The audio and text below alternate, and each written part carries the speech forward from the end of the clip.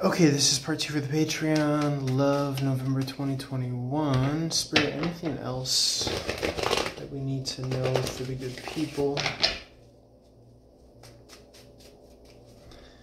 Anything else that we need to know for the good people?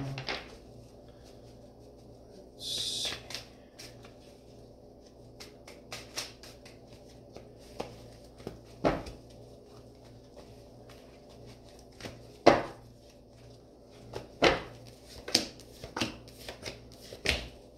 Okay, something interesting that I heard today about the Three of Pentacles. This is Capricorn energy, by the way, so I wouldn't be surprised if something triggered this November that would lead to maybe even a rush hurry moving in with somebody early in the new year, Capricorn season.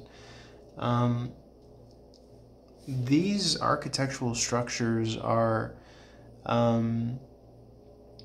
basically microwave conductors. They're magnetic conductors in form and structure, and that provides free microwave energy. That's what I hear anyways. So you could dive deep into that, dig into that. That's what that's about. Anyways, what could I say? This is also the card for moving, relocating. I guess the kind of connection that you can make with like the free kind of semiconductor energy is that, you're really truly a magnet to the people and the energies and the frequencies in your life. We had the Devil card in reverse with the first reading. You're leaving toxicity, low vibrations. It might be a reflection of your dietary choices, whether you're partaking in habits such as drinking or smoking or quitting that'll lift your vibration. Meditation, prayer, exercise, adequate sleep, which I haven't had this past night, so apologize if I seem kind of punchy. But yeah, so, just emphasis on that. Nothing that you don't know, probably. Queen of Pentacles in the upright, a lot of stability in the home front, warmth, kind of coveting that home front, homestead nature. The Queen of Pentacles in the upright. Maybe someone who's kind and caring or able to finance you in relocating or support you in some way, shape, or form. That's going to have a lot to do with your love or romantic relationship. If you're in a relationship already, or if you're looking for a relationship, Pentacles are on deck here. So the money's looking good, the relationship's looking good. It's not always a correlation, but it can't hurt. The Empress in the reverse is giving birth to something. She's Mama of the Tarot. She's always pregnant, so in the reverse, her legs are open.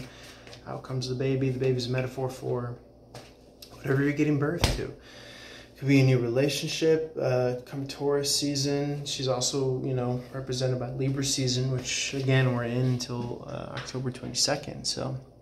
This is a nice steady gumbo here, stew cooking, with an emphasis on value, resources, finances, with the pentacles there.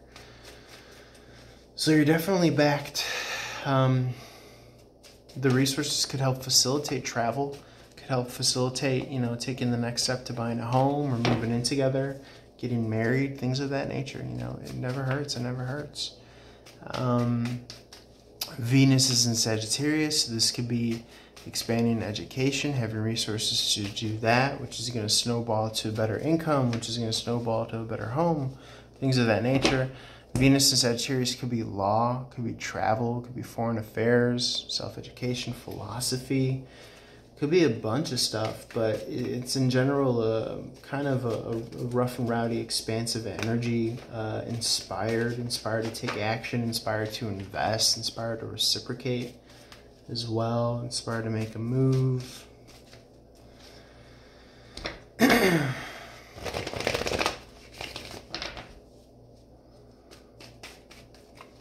Invest in family, invest in having a child, things of this nature as well.